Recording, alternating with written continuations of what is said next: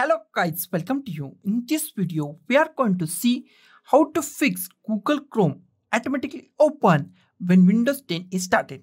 It is a very easy and simple process. So let's do our video.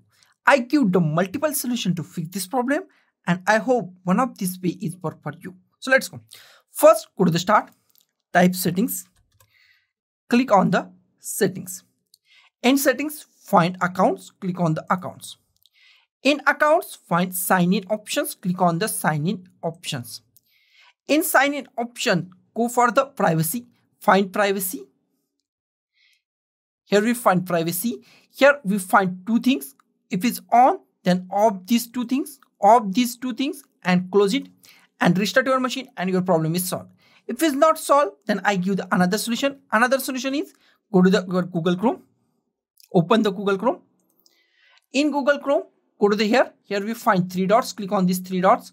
In three dot, go to the settings, click on the settings. In settings, find system, right hand side or the left hand side, we find systems, click on the systems. In system, we find continue running background apps when Google Chrome is closed. Off this, close the Google Chrome and restart your machine and your problem is solved. This is our second solution. Our third solution is also very simple. Go to your taskbar, right click on the taskbar, go to the task manager, click on the task manager. In task manager, we find startup, click on the startup. Here we find all apps that start automatically when our Windows 10 is started. Right click on the app that you want to disable. I want to disable Google Chrome.